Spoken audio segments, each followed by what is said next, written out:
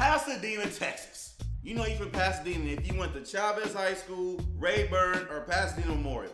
You also saw a lot of fights, drugs, and teen pregnancy. If you consider going to the Galleria, going out of town, and you know Spencer Howard got a whole lot of potholes, you from Pasadena. And you know Pasadena nightlife, you can, you got bars and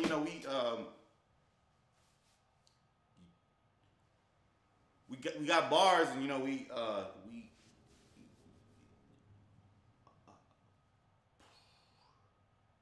got bars.